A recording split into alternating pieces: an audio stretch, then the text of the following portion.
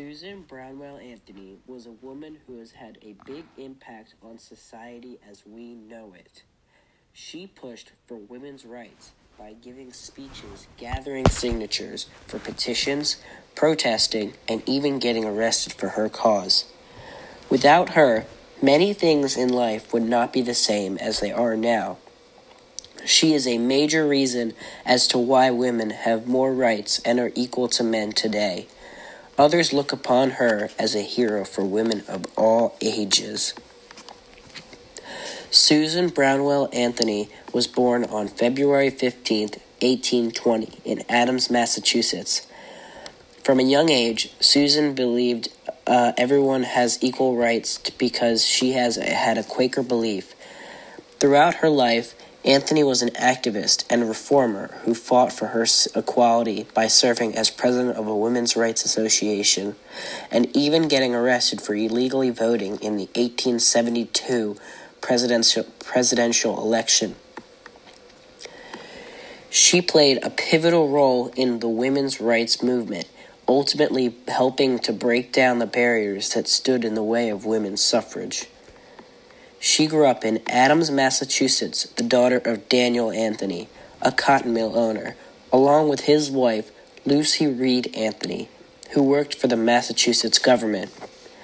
She grew up in a politically active family who worked to end slavery as part of the abolitionist movement.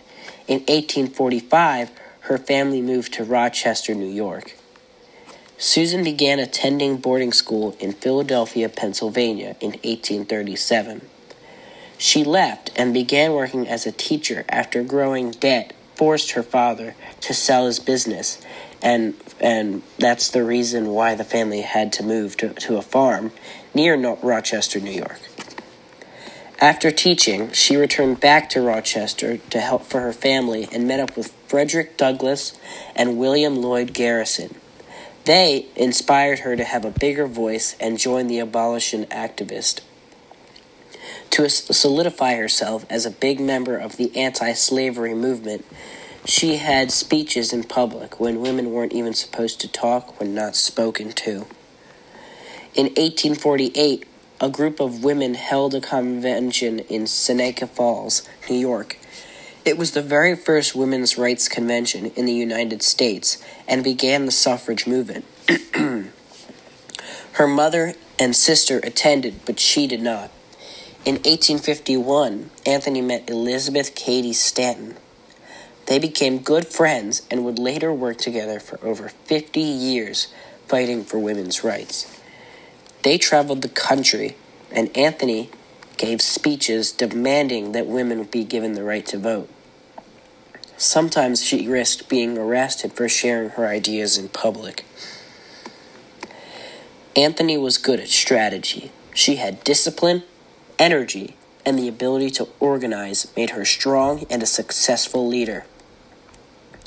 This was one of her good qualities she would use to overcome the women's rights barrier. One of her quotes was, "I shall earnestly and persistently continue to urge all women to the practical recognition of the old revolutionary maxim. Resistance to tyranny is obedience to God." This quote really shows how much of a leader that she was and how she used it to win the battle for equality. She co-funded the American Equal Rights Association. They became editors of the association's newspaper, The Revolution, which helped to spread the ideas of equality and rights for women. She would lecture and raise money for publishing the newspaper to support the suffrage movement. She was admired by many, but also hated by others. She was admired by women for being brave and standing up for their rights. She was hated by certain males because they believed they had more power and wanted to keep it that way. When Congress passed the 14th and 15th Amendments, which gave voting rights to African American men, Anthony and Stanton were angry and opposed the legislation because it did not include the right to vote for women. Their belief led them to split from other suffragists. They thought the amendment should have given women the right to vote. They formed the National Women's Suffrage Association to push for a constitutional amendment giving women the right to vote. This is an important step towards women standing up for themselves and proving that they should have a voice in the matter. Unfortunately, in 1872, Anthony was arrested for voting. She was tried and fined $100 for her crime.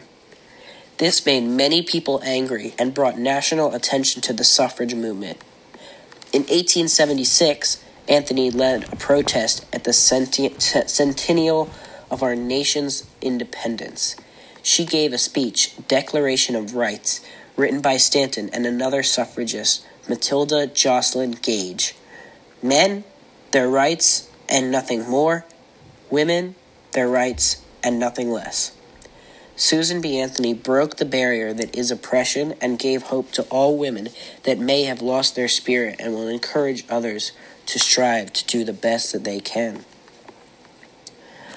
Her impact on this country really shows in many big spots we have today. As of January 2020, there are 26 women serving in the United States Senate, 17 Democrats, and 9 Republicans. The highest proportion of women serving as U.S. Senators in history. Susan has paved the road for many women to spread equality and gain confidence. As of November 2019, there are 101 women in the U.S. House of Representatives, making women 23.2% of the total U.S. representatives.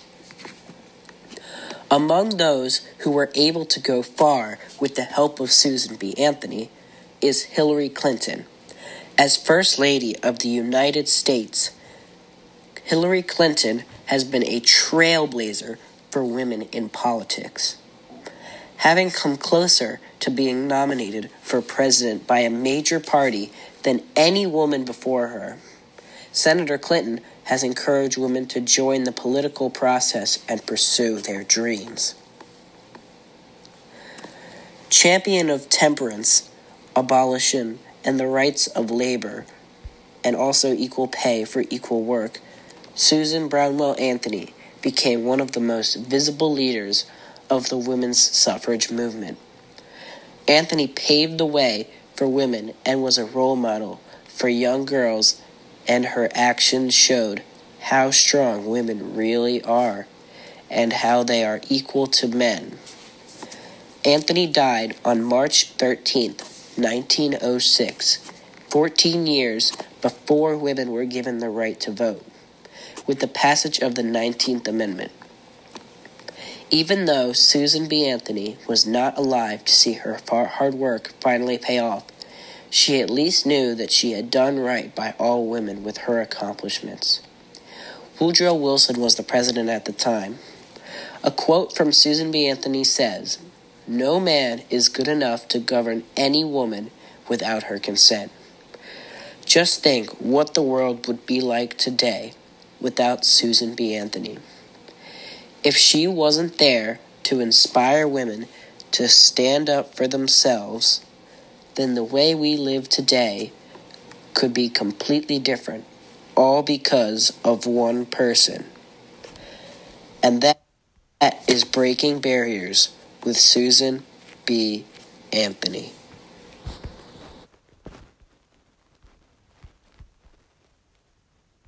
Some inspirational and powerful things Anthony has said. There will never be another season of silence until women have the same rights men have on this green earth. This is also a quote that we used in one of our paragraphs. No man is good enough to govern any woman without her consent. Another, there will never be complete equality until women themselves help to make laws and elect lawmakers.